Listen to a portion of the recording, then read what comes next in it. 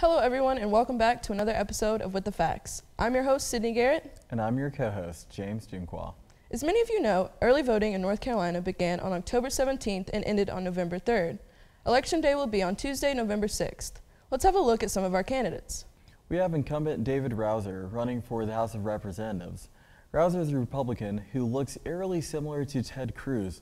Must be something in the water. Also running is Dr. Kyle Horton, who has a man's name despite being a woman, so she might just have a chance. WTF stopped in on Dr. Horton's recent visit to UNCW on October 22nd. Let's take a look.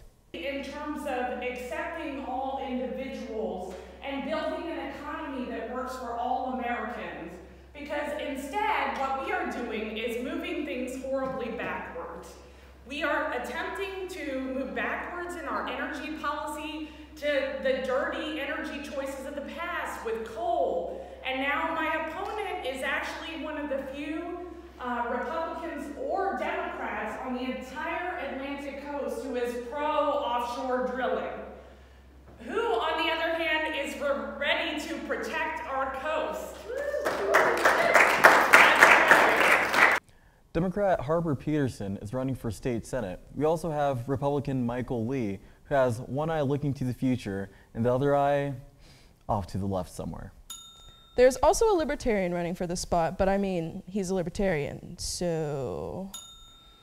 For the Board of Education, there are a number of compelling candidates, such as Paw Patrol character Judy Justice, as well as Janice Kavanaugh, who has an incredibly unfortunate last name to be running for office this year. We also have a Supreme Court Justice controversy here in North Carolina. Running for Associate Justice of the NC Supreme Court is incumbent Barbara Jackson, whose boss is none other than the legendary elevator dealer Sherry Berry. I guess you could say she's risking the task of justice and is hitting every button on her way to the top. Also running is Democrat Anita Earls, who wants to take away our state's only claim to fame, which is extreme gerrymandering. Her opponent is Chris Anglin, whose major experience in the judiciary branch is those vaguely threatening and slightly pathetic personal injury billboards you've most likely seen while out driving around. And remember everyone, North Carolina has amazing ways to accommodate voters.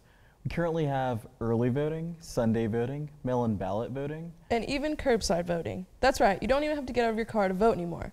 Poll workers will come up to your window like an old-timey Sonic drive-in restaurant if you need said services. And they may even get your slushie order right the first time.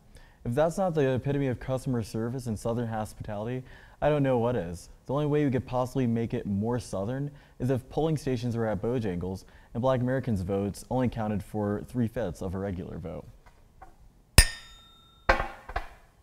Our word of the week this week will be incumbent. Incumbent refers to an official who is currently holding office.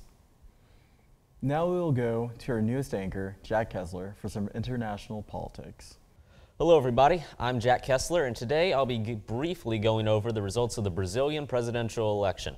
The second round of presidential elections took place on the 28th of October. Brazilian voters had two choices: Jair Bolsonaro, running for the far-right Social Liberal Party, or Fernando Haddad, the candidate for the Socialist Workers' Party. By the end of the night, the results were clear, and Bolsonaro had won by a clear margin of 10%. Bolsonaro is a former army captain and congressional representative for Rio de Janeiro, who only recently joined the Social Liberal Party, but quickly boosted its popularity. Bolsonaro is running off of a platform of law and order, calling for the following: less restrictions on gun ownership, a harder stance on crime, Brazil aligning itself with the United States and NATO, and action to be taken against communist influence from Cuba, China, and Venezuela. Bolsonaro has become a divisive figure for many. This tension comes from inflammatory statements he has made in the past, such as, "I am in favor of torture. You know that. The people are too." And, "I never hit my ex-wife, but many times I have wanted to shoot her."